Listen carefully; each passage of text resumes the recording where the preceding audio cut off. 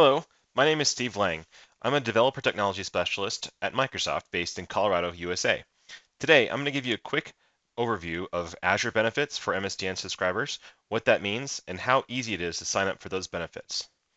First, did you know that as an MSDN subscriber, you are entitled to free credits each month to use on the Microsoft Azure platform?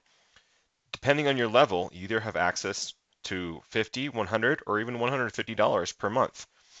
Over the course of a year, that can add up to $1,800 of free cloud credit. So how can you spend all this free money? Well, virtually any service offered by Microsoft Azure is available to you. This includes virtual machines or web apps, which are both great for dev test scenarios, databases, or other services such as automation, BizTalk, Service Bus, etc. Now, keep in mind that these benefits are not enabled by default, but activating them for your MSDN subscription is super easy. I'll show you. First, go to the MSDN subscription site and sign in. On the right, under Quick Links, you'll see Access Your Benefits. On the Benefits page, in the Microsoft section, click Activate Microsoft Azure. That will take you to the Sign Up page. Simply fill out the form, much of which may already be completed for you, and in the Mobile Verification section, enter your mobile phone number. Click Send Text Message, and Microsoft will send you a text containing a verification code.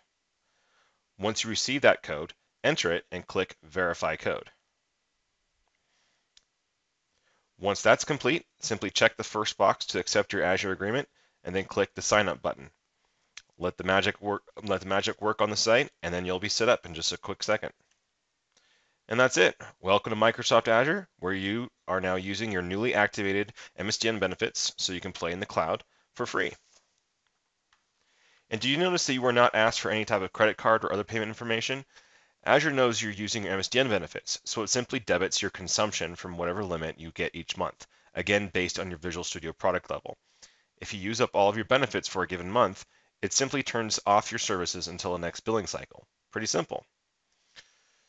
So to wrap up, as an MSDN subscriber, you have access up to $150 each month to use for virtually any Azure service offering. Activating your benefits is quick and easy and doesn't require a credit card. So that's it. Thanks for watching and enjoy your Microsoft Azure benefits from MSDN.